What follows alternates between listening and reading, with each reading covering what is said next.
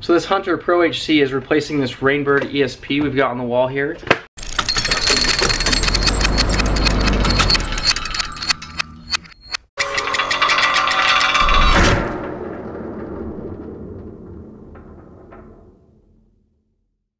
Welcome to Thrifty Garage. Today I've got a new series I'd like to start.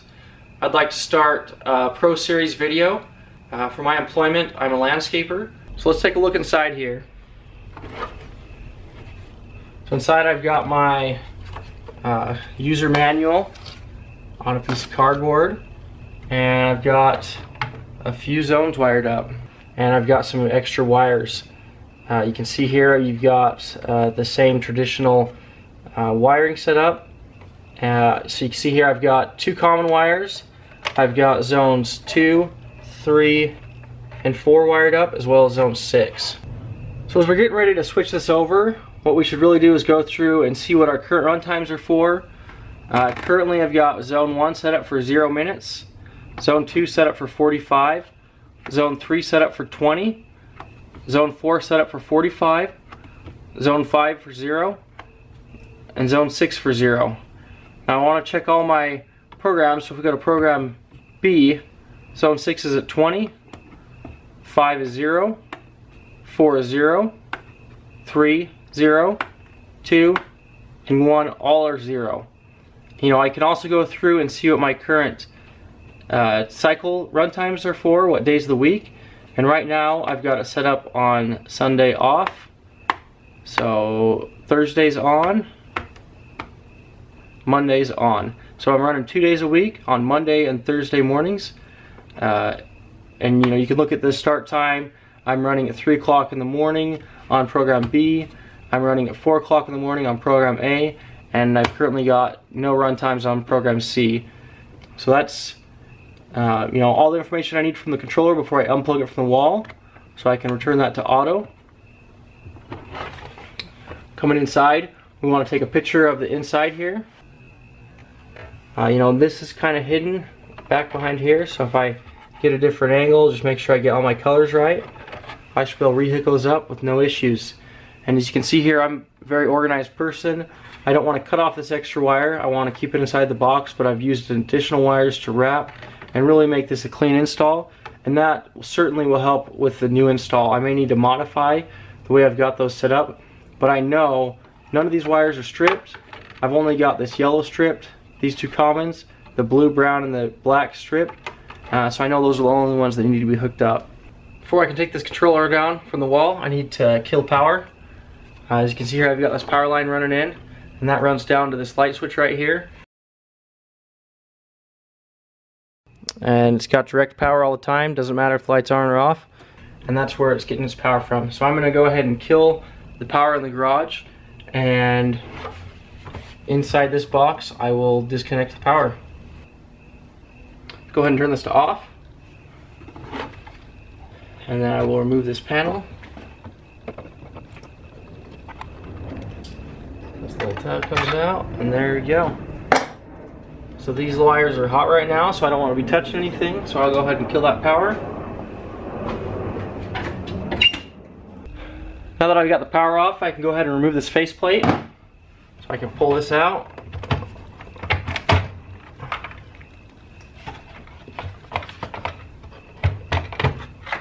Get that out of my way.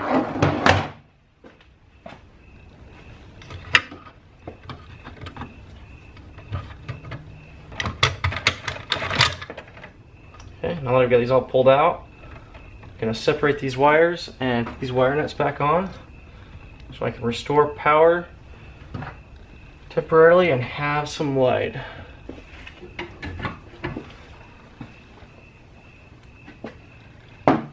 Okay, now that we've got that taken care of, I can go ahead and remove this from the wall. So before I remove this from the wall, I'm going to want to disconnect these controller wires.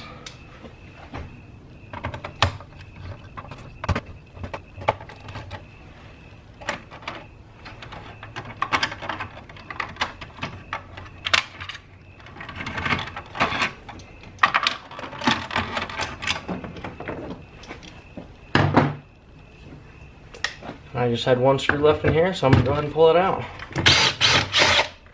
So now I've got this blank slate here to install this new controller.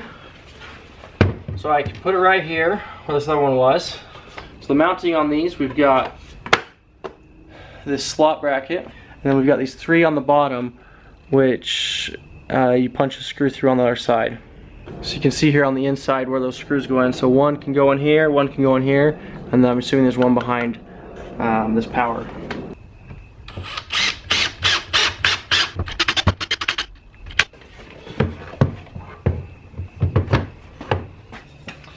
Go ahead and throw a level up top here.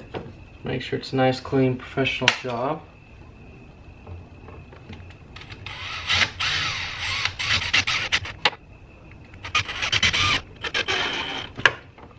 There we go. Those 2 screws should be sufficient. Well, there it is, all mounted up. Looks good. Now it's wired up. Okay, I'm gonna pull off this cover. Again, unlike the Rainbird controller, this is just a faceplate. I should be able to just go ahead and easily remove this. Got full access to this.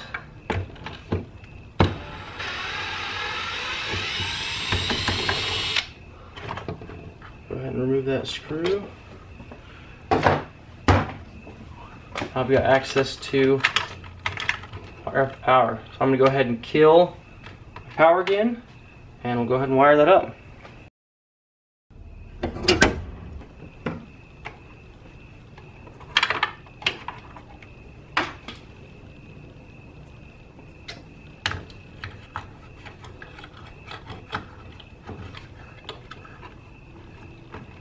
Green for ground.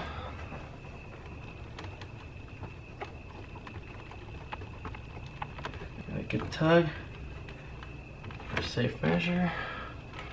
White to white, black to black. Okay.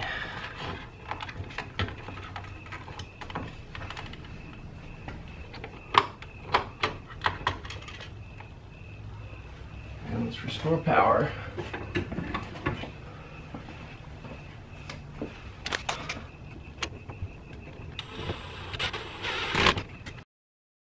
Well, second that thing got powered up, we've got this connection wizard. Okay, here's that initial screen that comes up when you power up the unit. We can configure offline. We can configure wireless internet, or we can exit wizard. I'm going to go ahead and configure online. Scan for wireless networks. Okay.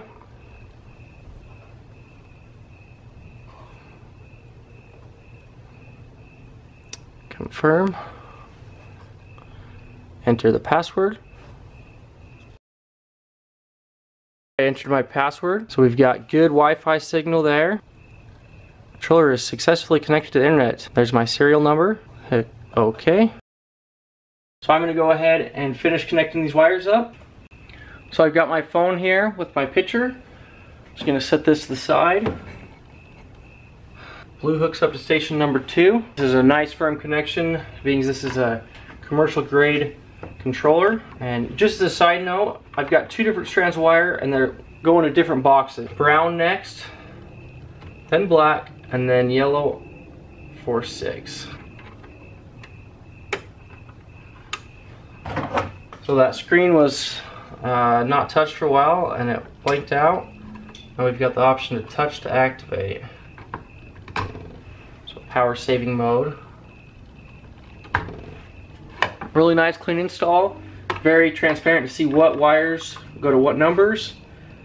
And just for those that are curious, I'm missing zone 1 and 5. Those are zones that are going to be installed in the future. In the front, I'm missing a zone. I need to install that. I need to install the lateral line and heads and a valve. As well as in the backyard, I'm missing a valve here. So as we take a look in this box here, you can see a little bit better the wiring. We've got the 2 common wires, and then the rest of them hooked up. Up top here we've got sensor common wire.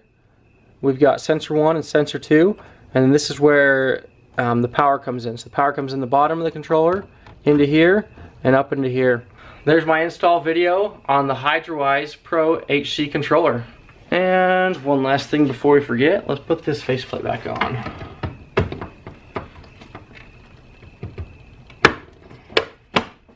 Hide all my wires. Okay, let's go ahead and turn this on.